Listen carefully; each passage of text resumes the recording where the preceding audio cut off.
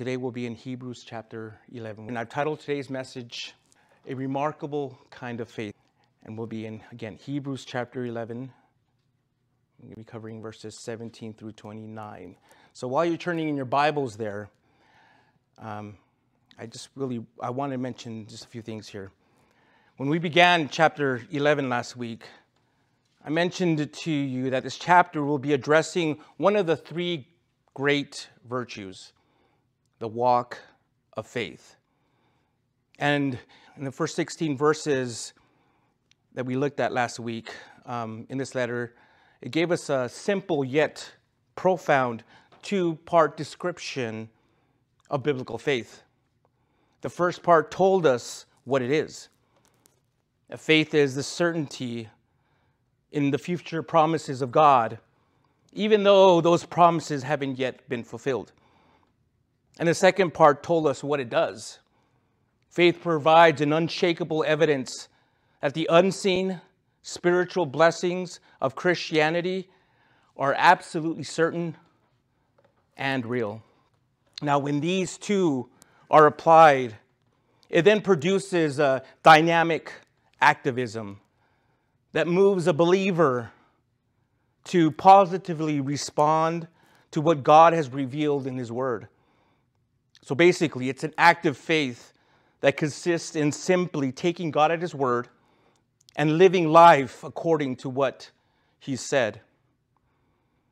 And the writer then began giving us several Old Testament examples of people who did that. Men and women who never gave up believing, trusting, and obeying in the promises of God. And although these early forefathers didn't receive the things that were promised, they continued to hold on to their faith because they still saw those promises at a distance. And as a result, God honored their faith and is not ashamed to be called their God. The lesson there is that we must continue to believe that God will make good on His Word and shower us with grace if we come to Him with empty hands of faith. And so now, as we continue on in this chapter, the author will also continue to share with us more examples of what a life of faith looks like. And so, before I begin reading, let's pray and ask the Lord to speak to us this morning. Heavenly Father, yes, as Isaac prayed, we're thankful that You've brought us here. We're thankful that we're just able to worship You, Lord. We know that You honor and You enjoy when we worship You out of a pure heart, Lord. And so now, as we open up Your Word, I pray that You will speak powerfully to each person that's here. That You also speak powerfully to those that are watching and listening to this message. That You will show them things that they never knew about, that You will open up their minds and hearts, Lord, and that You will also change lives, marriages, relationships. We want to honor You with this time now, and so pray that You will help us remove all distractions. So pour Your Spirit, Lord, powerfully upon this room now. Pray all these things in the name of Your Son, Jesus Christ. Amen. We'll be beginning in verse 17. Hebrews chapter 11, verse 17. By faith, Abraham, when he was tested, offered up Isaac. He received the promises, and yet he was offering his one and only son, the one to whom it had been said, "Your offspring will be called through Isaac."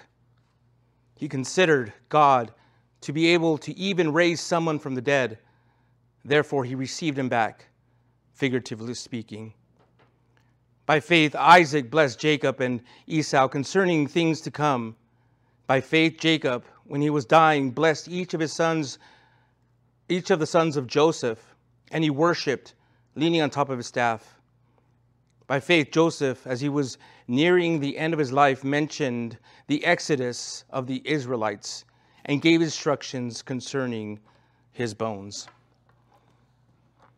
Now, in the first 3 verses of this section that we just read, it continues the author's exposition of Abraham, offering a third major event that exemplified his faith.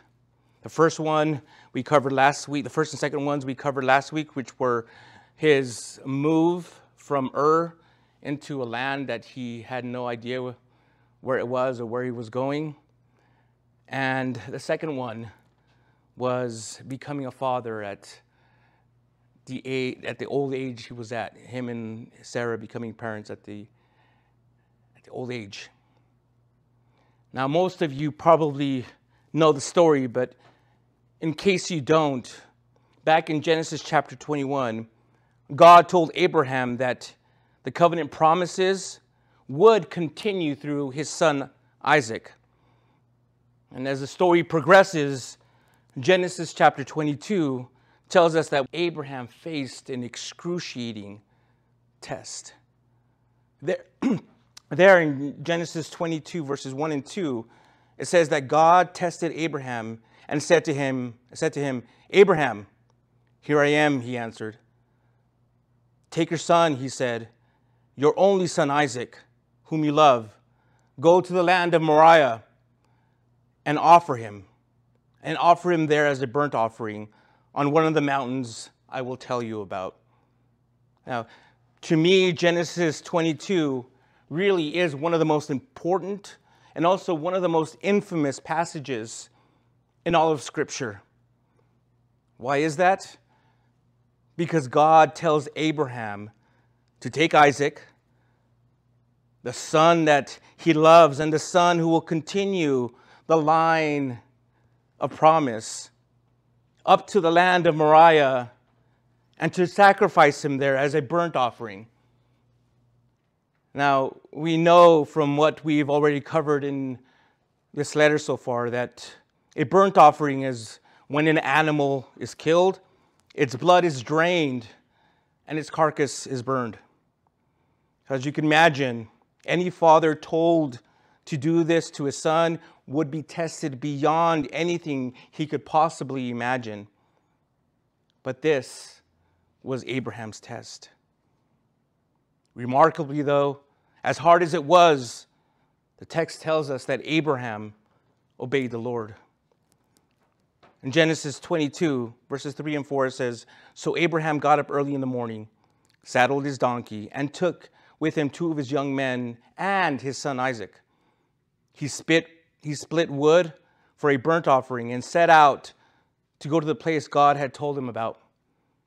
On the 3rd day, Abraham looked up and saw the place in the distance. So even though the Lord's instructions seemed to contradict his promise to Abraham, the man did as God commanded. Yet in the end, we see that God's command didn't really contradict his promise.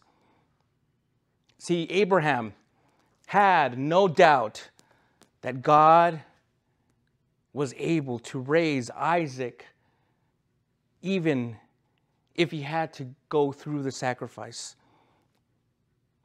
And so this is what the author is explaining in verse 19 of our text. Now, Abraham's own words in Genesis 22, verse 5, show that he believed Isaac would return alive. There it says that he told his young men, "Stay here with the donkey. The boy and I will go over there to worship. Then we'll come back to you." He didn't say, "I will come back to you," or "he will come back to you." He said, we will come back to you. Therefore, because Abraham responded in faith to God's command, God reiterated his promise to Abraham a little further down in Genesis chapter 22. In verse 17, he said, I will indeed bless you and make your offspring as numerous as the stars in the sky and the sand on the seashore. Your offspring will possess the city gates of their enemies.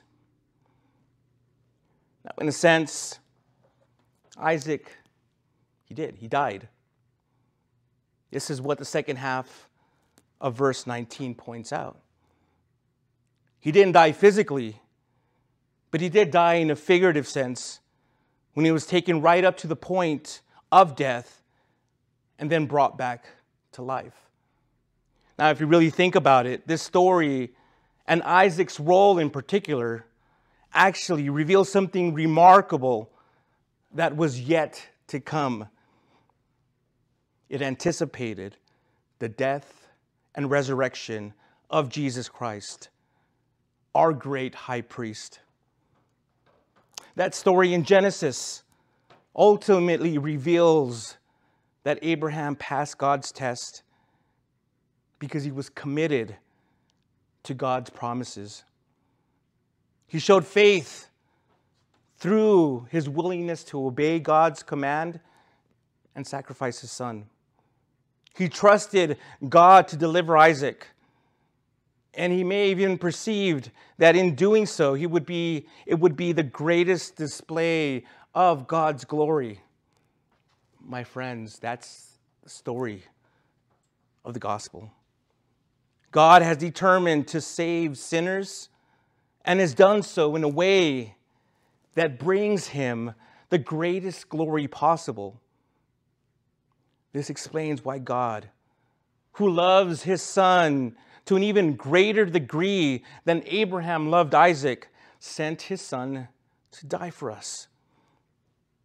God's word is true and his promises will always come to pass, even when we can't envision how he will do what he's promised.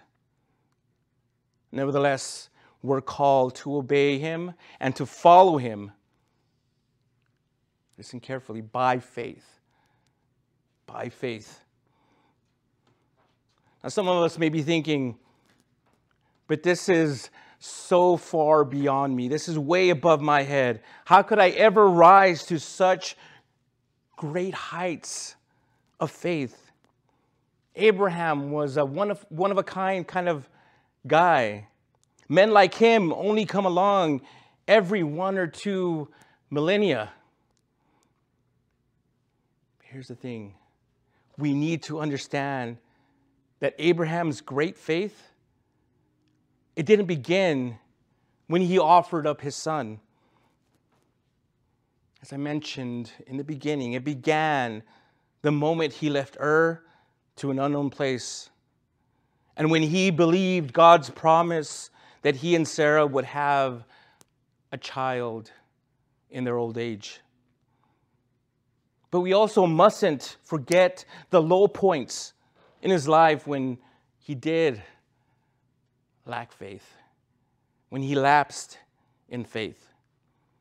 For example, the times when he lied to save his own butt by saying that Sarah was his sister. Or when, impatient for an heir, he and Sarah took matters into their own hands and Sarah allowed Abraham to impregnate Hagar and become the mother of Ishmael, there in Genesis chapter 16. We must understand that it was through ups and downs that Abraham grew in faith until he became capable of the ultimate display.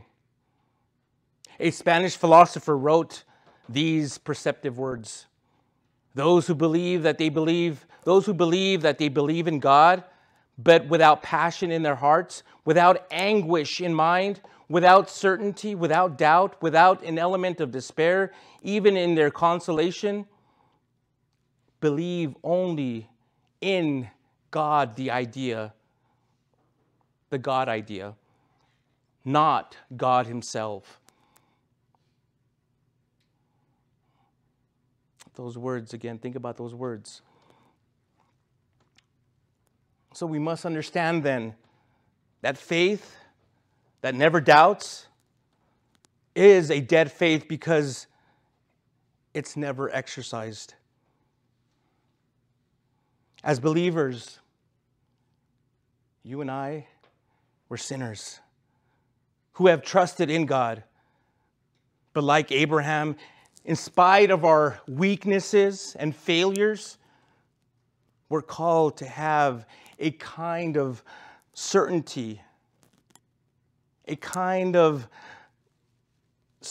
certain kind of faith that profoundly believes and obeys God's word. But the road to strong faith, that road there, it's never a smooth road. Faith, my friends, will be tested. Inevitably, there will be times of uncertainty and doubt, and yes, even despair. But the soul that clings to God will experience growth and notable triumphs of faith. So, well, after Abraham died, the writer here, the author, then tells us that he was succeeded by patriarchs who were nevertheless similarly imperfect men: Isaac, Jacob, and Joseph. But what impresses the writer of Hebrews is that when they came to what they considered to be their final hour, they had a faith that looked beyond death. Like verse 1 basically says, they were sure of what they hoped for and certain of what they didn't see. Meaning that they were convinced that death would not frustrate God's purposes, that His word would be fulfilled. And because my time is limited here, I really can't get into all the stories, the intricacies of each one of their stories. I will say this. In Abraham, Isaac, Jacob, and Joseph, we have 4 generations of faith. These men sometimes failed, but basically they were men of faith. They weren't perfect, but they were devoted to God and trusted His word. In Genesis chapter 27, Isaac passed the promises and the blessings to Jacob. And in Genesis chapter 48 and 49, Jacob shared them with his 12 sons. Now let me take a moment just to point out how truly remarkable Joseph's faith was.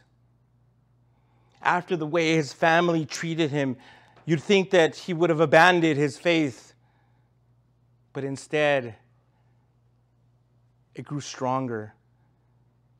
Even the ungodly influence of Egypt didn't weaken his trust in God. Even when he was imprisoned, falsely imprisoned, and when he was forgotten about there for many years, it didn't weaken his faith. It strengthened it. It strengthened his trust in God. And even though he could have, Joseph didn't use his family, his job, or his circumstances as an excuse for unbelief. Why is that? Well, 2 main reasons. Genesis chapter 50, verses 24 through 26 tells us that Joseph knew what he believed, that God would one day deliver his people from Egypt. And number 2, Joseph also knew where he belonged. He belonged in Canaan, not Egypt. So he made them promise in Exodus chapter 13, verse 19, to carry his remains out of Egypt at the Exodus. And you know what? They did. They did carry his bones. Brother and sister in Christ, I hope that you find the faith of these men as admirable as I do. We ought to admire that in spite of not having a complete Bible, their faith was strong. And we must also admire how faithful they were to hand God's promises down from one generation to another. In spite of their failures and tests, these men and women believed. They believed God. And God honored them by inspiring the writer of Hebrews to mention them here. These men that we've seen so far became great because they learned that God's word never fails and that it must be obeyed at all costs. At all costs. So my question to you is this. If God's word says it, do you believe it? Do you believe what God's word says about Jesus? For example, speaking of Jesus, it says in John chapter 1, verses 1 through 3, in the beginning was the Word, and the Word was with God, and the Word was God. He was with God in the beginning. All things were created through him, and apart from him, not one thing was created that has been created. So again, I ask you, do you believe what God's word says about Jesus? Do you believe what it says about salvation? In John chapter 4, verse 6, Jesus said, I am the way, the truth, and the life. No one comes to the Father except through me. Let me put that same verse in a different way. Jesus said this, I am the way, I am the truth, and I am the life. No one comes to the Father except through me. No one. No one at all. Would you believe what it says? What the Bible says about salvation? Do you believe what the Bible says about judgment? In 2 Corinthians chapter 5, verse 10, we're told we must all appear before the judgment seat of Christ, so that each may be repaid for what he has done in the body, whether good or evil. And what's being implied there, what you did while you're alive, while you were walking around in this body of yours. You will be held accountable for that, for how you lived your life. You will be repaid for what you did in the body. Now, do you believe that? I can go on and continue to ask if you believe in what the Bible says about wealth, about purity, about marriage, and a bunch of other topics.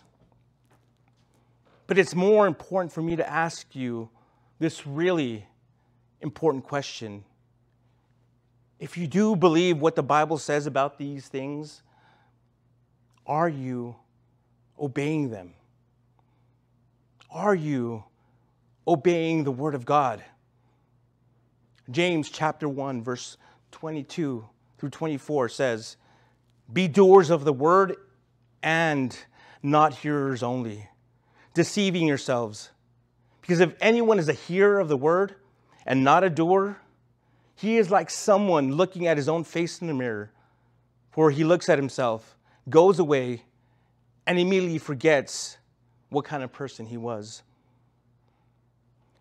So as I mentioned before, these men and women believed God, and he bore witness to their faith. God can also honor your faith. He can honor your faith as well. And all you have to do is begin taking those small steps of faithful obedience. You know what those are for you personally. Maybe God has told you, you know what, I will bless you tremendously if you just put away that thing that's distracting you from me. Get rid of that person that's keeping you away from me. Get rid of those things that are keeping you from coming to church. And it begins by taking those steps of faith. And yes, for some, it could be even more challenging things. Maybe He's called you or He's told you you need to get away from where you're living at now and move to a place where I will tell you, but you trust me, it's going to bless you. Got to take those steps, as difficult and challenging as they are. And again, they will bless you. You will be blessed. Simple steps of faithful obedience, my friends. Now, for the rest of our time together, we'll be reading about one more remarkable person who displayed a remarkable kind of faith. So now let's go back to our text and pick up in verse 23.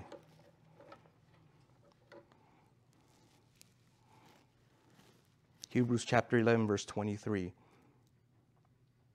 By faith, Moses, after he was born, was hidden by his parents for 3 months because they saw that the child was beautiful and they didn't fear the king's edict. By faith, Moses, when he had grown up, refused to be called the son of Pharaoh's daughter and chose to suffer with the people of God rather than to enjoy the fleeting pleasure of sin. For he considered reproach for the sake of Christ to be greater wealth than the treasures of Egypt, since he was looking ahead to the reward. By faith, he left Egypt behind, not being afraid of the king's anger, for Moses persevered as one who sees himself, who sees him who is invisible. By faith, he instituted the Passover, the sprinkling of the blood, so that the destroyer of the firstborn might not touch the Israelites. By faith, they crossed the Red Sea as though they were on dry land. When the Egyptians attempted to do this, they were drowned.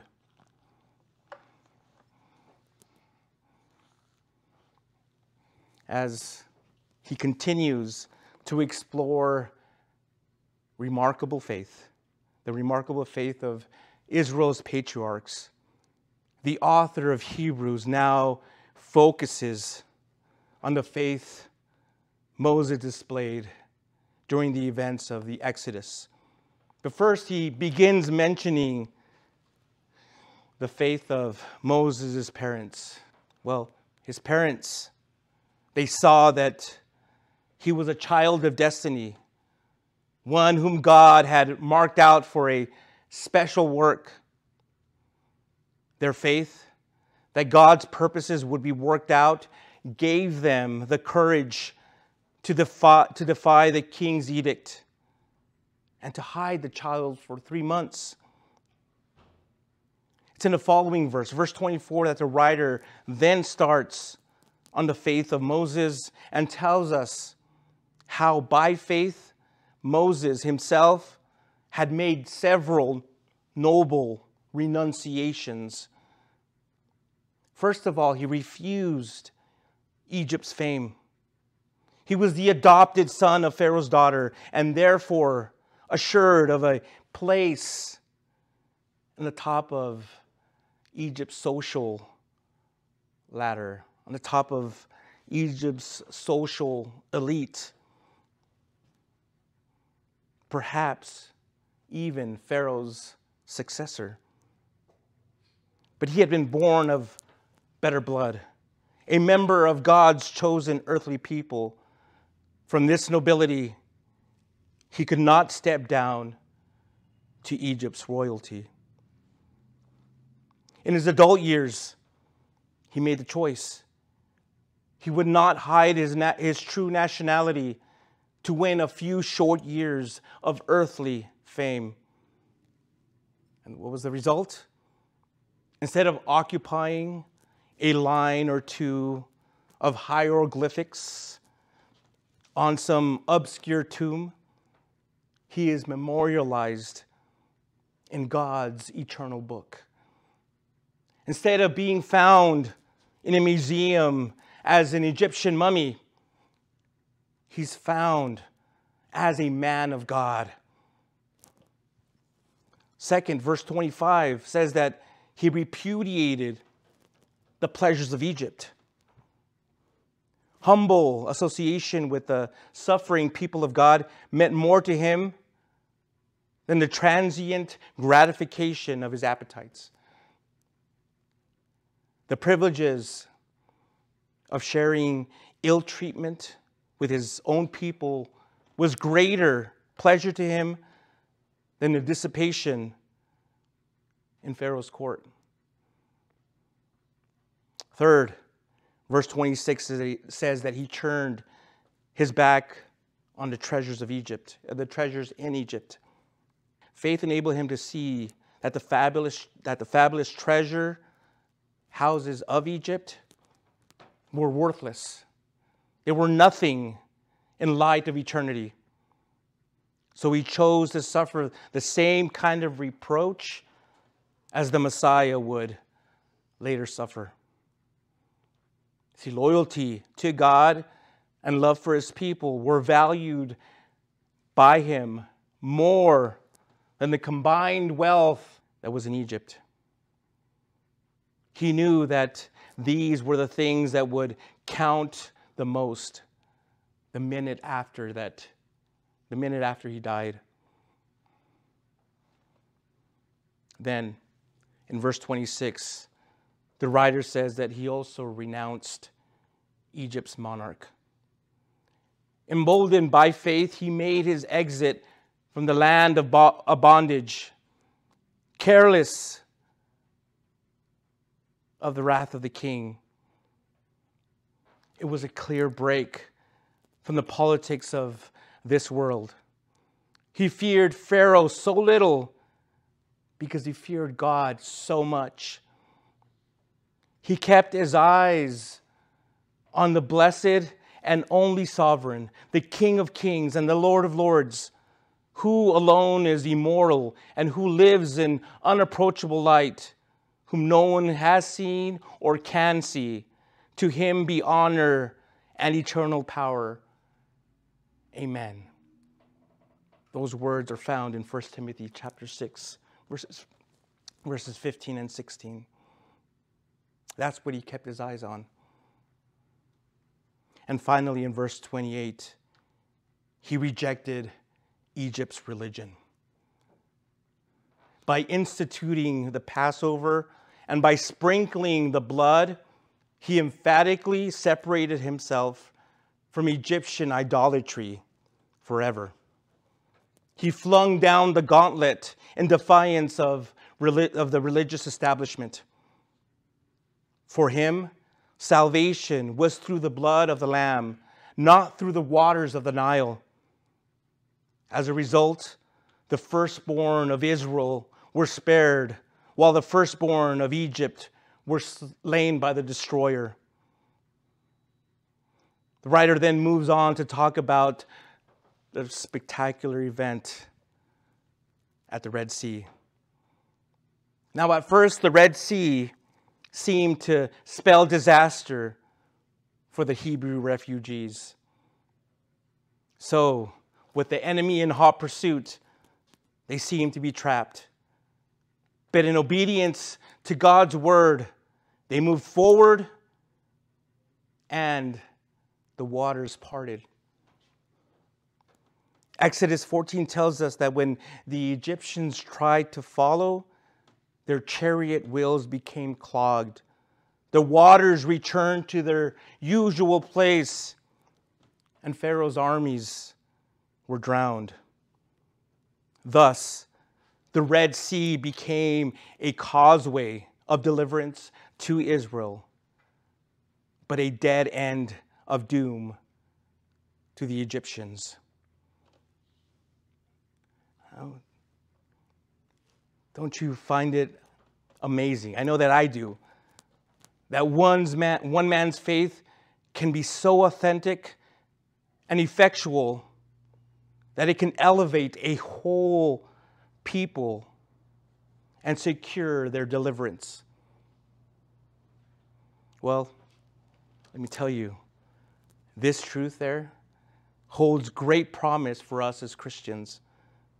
What I'm saying is that vibrant, authentic faith can elevate our families, churches, and communities. It isn't too much to say that it can even be a vehicle for corporate deliverance. Brothers and sisters, never, ever underestimate the power of real faith. And so what does this all mean to us? Well, we understand what it meant to the early Jewish church, which saw itself as a kind of exile amidst the mounting hostility of Roman culture. What was going to get them through their Egypt was faith. Believing God's word about the promise of a future reward and seeing the unseen. This is what's necessary to survive.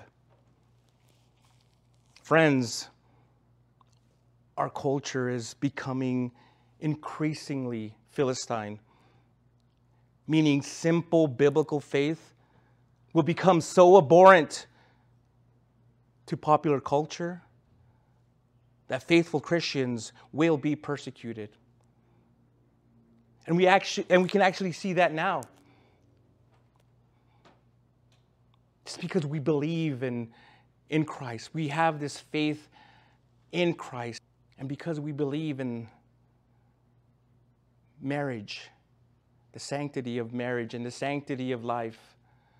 And marriage was designed by God, ordained by God to be between one man and one woman. The life is beautiful and that it's valuable, and that every child deserves a chance to live. But here's the thing, that even though we are seeing that now, we are seeing that Christians are being persecuted and being reviled because of our faith, I'm also convinced that some, by God's grace, will draw upon Moses' example and will thereby gain strength to live for God. See, verse 28 shows us that faith brings out. Verse 29 shows us that faith takes us through. And verse 30 shows us that faith brings us in. When we trust God, we get what God can do. But when we trust ourselves, we only get what weak people can do.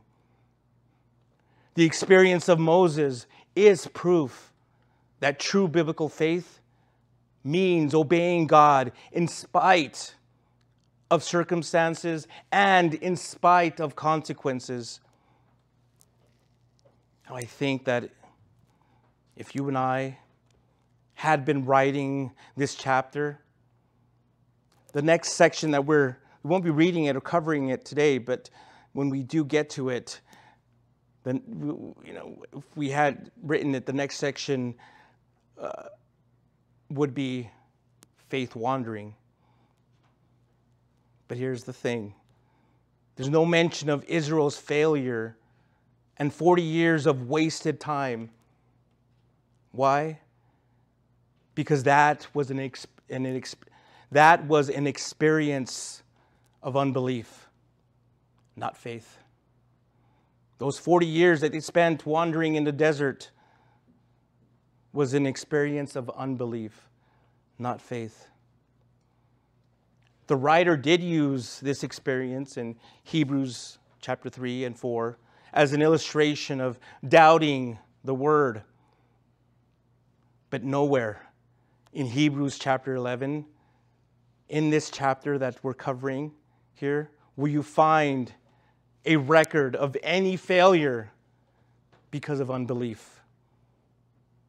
You see, my friends, you see, Christian brother and sister, faith records only the victories.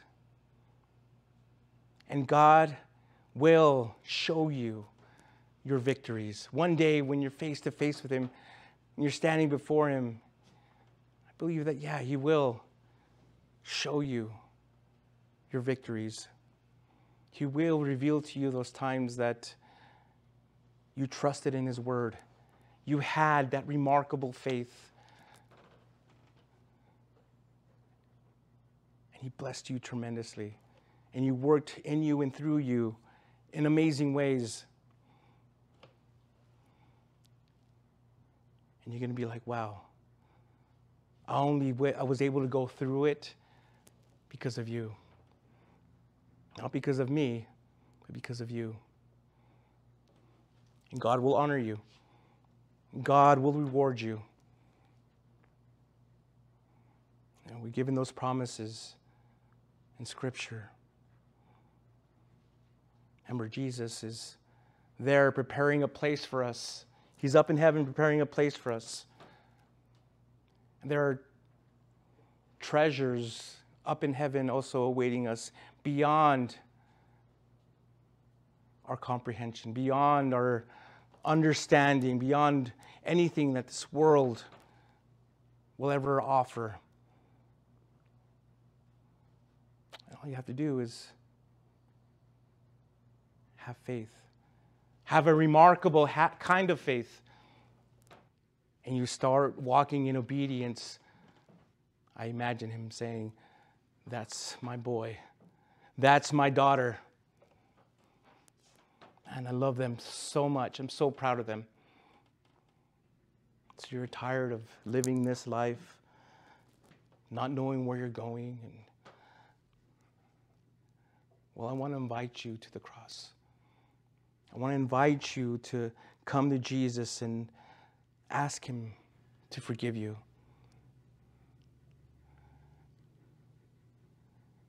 You'll find that He will. He will give you new life. He will give you new purpose. And that hole that you had deep in your heart will be filled. So if you want to be born again, if you want Jesus to be your Lord and Savior, wherever you're at, I want you to close your eyes and bow your head. And with all your heart, with all sincerity, as if He was there right in front of you, I want you to pray this. Lord Jesus, I know that I'm a sinner. I admit it. And I ask you to please forgive me.